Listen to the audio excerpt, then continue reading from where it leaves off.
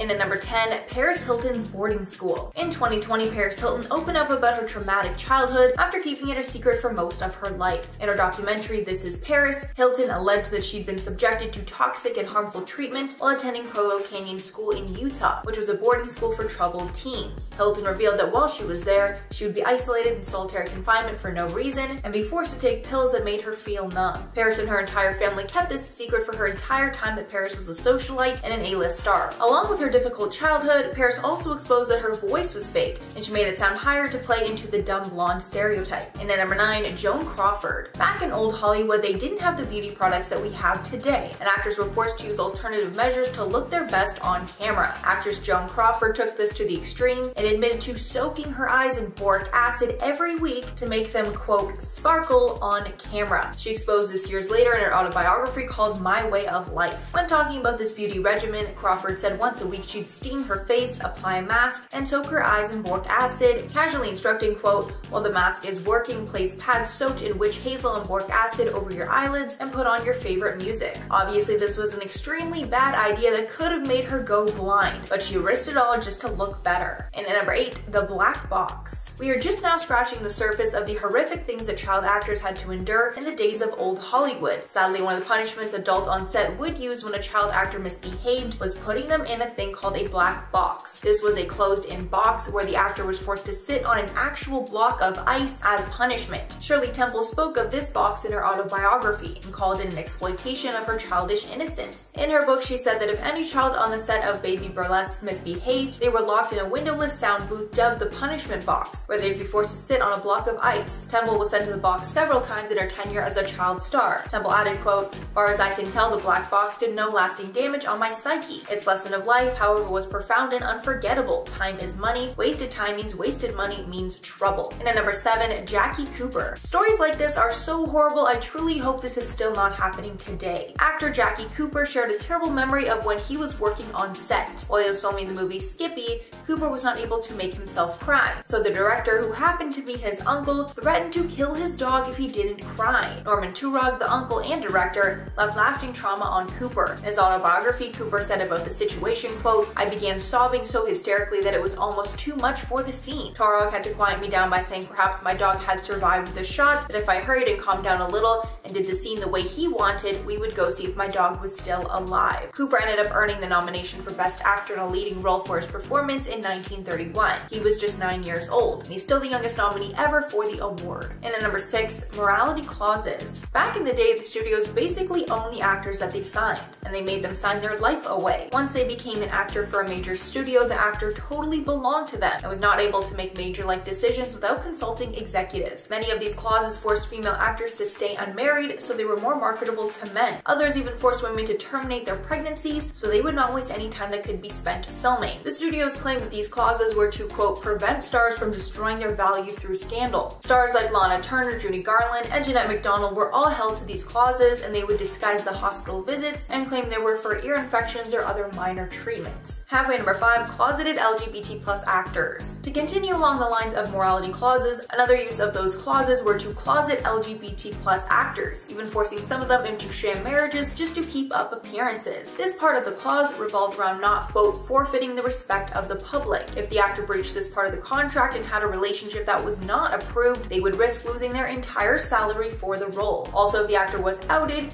that would mean the end of their career either way. Gay actor Rock Hudson's struggle with his identity was revealed in the biography All That Heaven Allows. In that book, it was exposed that a magazine planned to out him back in the day. At that time, Hudson's agent was the only person who knew the truth and proposed that he get married to squash the story. Hudson immediately married Phyllis Gates, but they divorced a couple years later. The secret stayed with him until days before he passed away. And at number 4, Buddy Ebsen. Back in the days of old Hollywood, the makeup and prosthetics weren't what they are today, and oftentimes the costumes that the actors would wear would be toxic. One fact is that the Wicked Witch's green face in The Wizard of Oz was made with toxic paint. And Buddy Ebsen, who was supposed to play the Tin Man in The Wizard of Oz, did not do so because he had an extreme reaction to the aluminum dust from the makeup. Because of this reaction, he was replaced in the movie with actor Jack Haley. Epstein was ultimately hospitalized and forced out of Oz's production. For years after the movie, Epstein claimed that the makeup caused permanent breathing problems for the rest of his life. And at number 3, Jack Nicholson's sister was his mother. This one isn't really related to Hollywood, more so a secret that a Hollywood actor kept for a number of years. Jack Nicholson kept a huge secret from the public almost his entire life, mostly because he didn't know the truth until he was an adult. His entire life, Jack was raised with a sister named June, who was 17 years older than him. But when his parents died,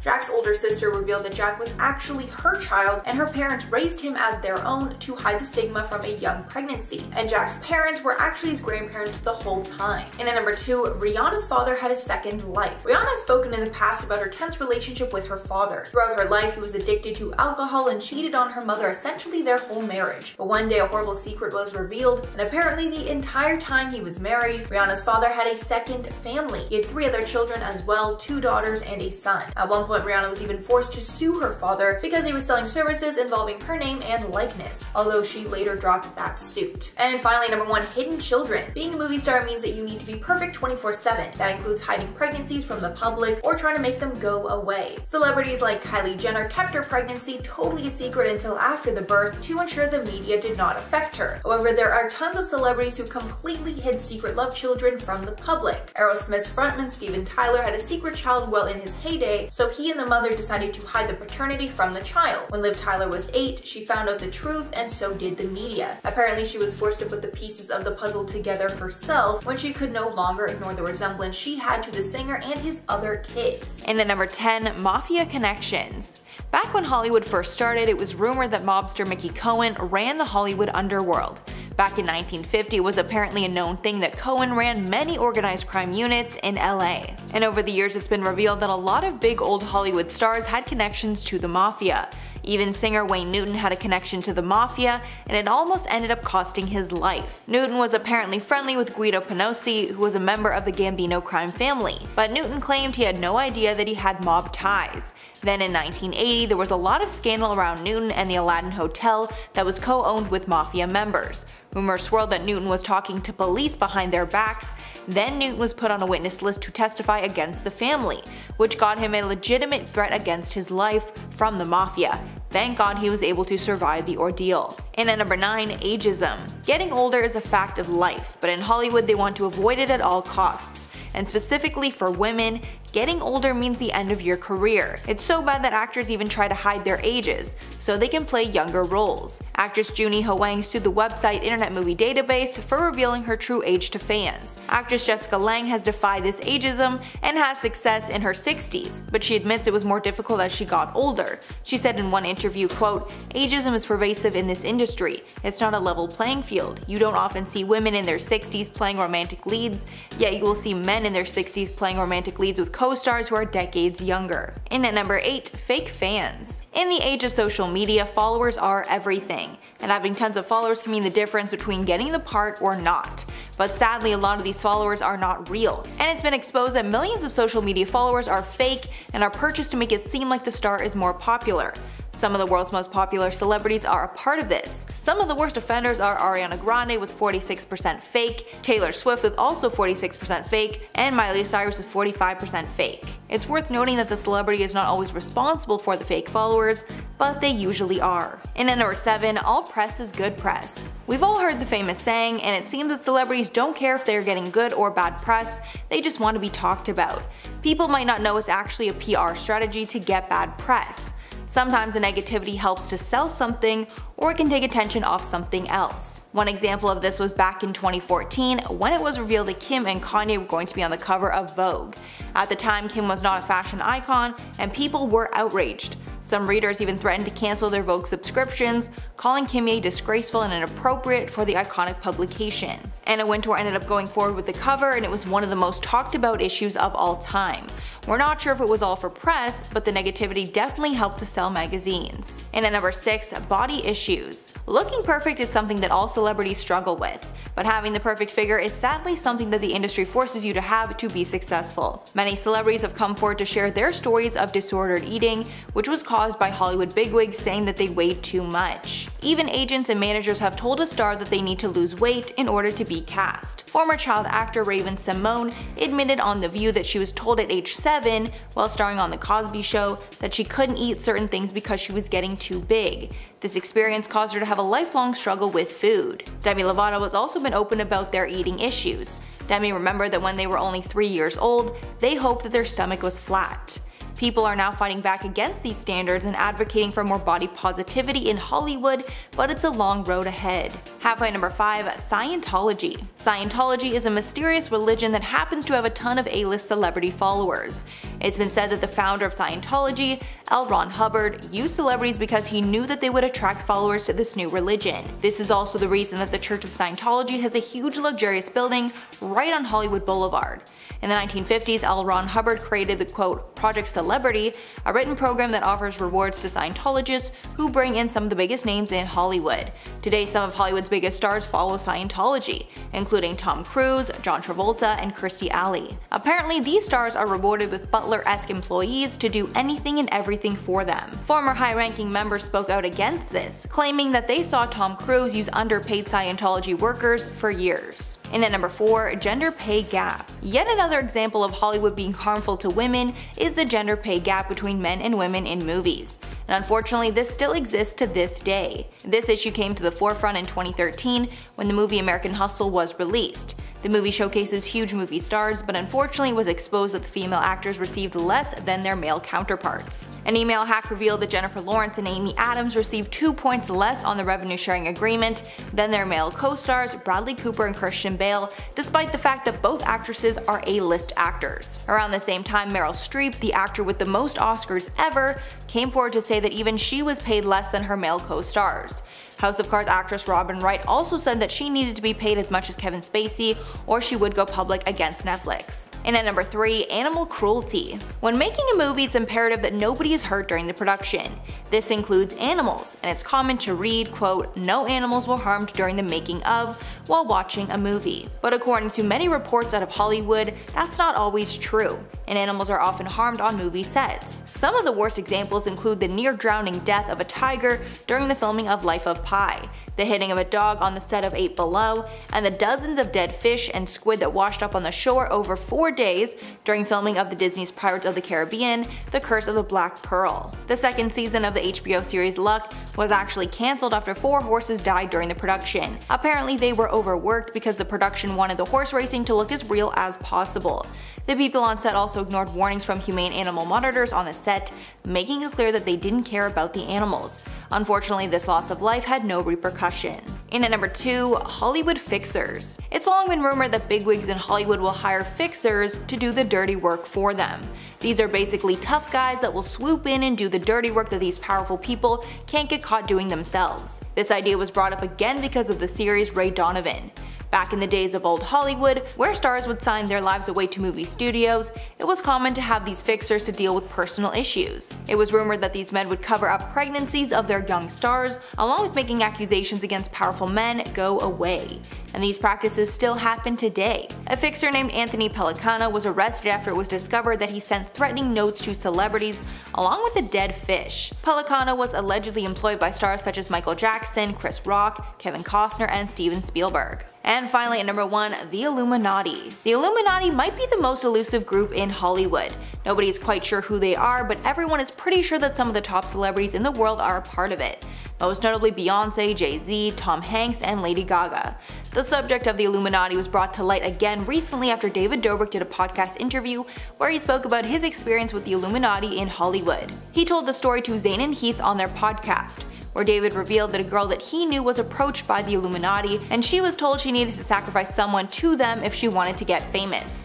Apparently this girl called her mother, who was okay to be the one sacrificed, but the girl did not end up going through with it. Months later, David and this girl were at a Hollywood party with old Hollywood A-listers, and when the topic of the Illuminati came up, the girl told the group about how she was approached and one of the A-listers told her not to get involved with them because the Illuminati ruined his best friend's life. Apparently this A-lister's supposed best friend was Michael Jackson. And at number 10, fake relationships. I think at this point it's clear that most Hollywood relationships are faked for PR. Occasionally these fake relationships actually turn into real love, but most of the time, these fake couples split as soon as the movie comes out, making it painfully obvious. One of the most obvious cases of this was the on and off again relationship between Robert Pattinson and Kristen Stewart during the Twilight days. These two would always be in a relationship when their newest movies were dropping, but then a few weeks after the release, they would break up. Since they split almost immediately after the final Breaking Dawn movie was released, it's clear that it was all a lie. Also, the pair looked so uncomfortable when they were together, and now that we see what they look like in a happy relationship, it's clear that they weren't in one. And at number 9, paid paparazzi. If you've ever wondered why some celebrities look amazing in paparazzi photos while others don't, it's because a lot of celebrities hire their own paparazzi to make sure they never look bad in a photo. The most recent celebrity to get called out for using this tactic was Addison Rae. While Addison was out in New York, she happened to get a ton of great photos of herself out and about in the city, and Page Six called her out for tipping off the paparazzi about her location so she can get a ton of good pictures. Page Six called it, quote, "a move straight out of the introductory course at the Kardashian Institute of Advanced Fame Grasbury." Apparently Addison specifically wanted good photos of her outfits so that she could become known for her style. This move has long been used by the Kardashians back when they were up and coming, and now it seems that Addison is taking tips from her new friends. And at number 8, fake bodies. It's no secret that almost everyone in Hollywood has had some work done. Usually it's minor things like Botox and fillers to maintain youthfulness, but some celebrities went through major changes before making it big, and these cosmetic procedures were the reason that it all happened. Apparently it's an open secret that celebrities will change their bodies to adapt to the times to maintain marketability. But the worst part is that most celebrities don't own up to these big changes, so fans will think these people are effortlessly perfect, and it starts to impact the everyday person's self-esteem. One of the most common procedures seems to be a nose job, and most celebrities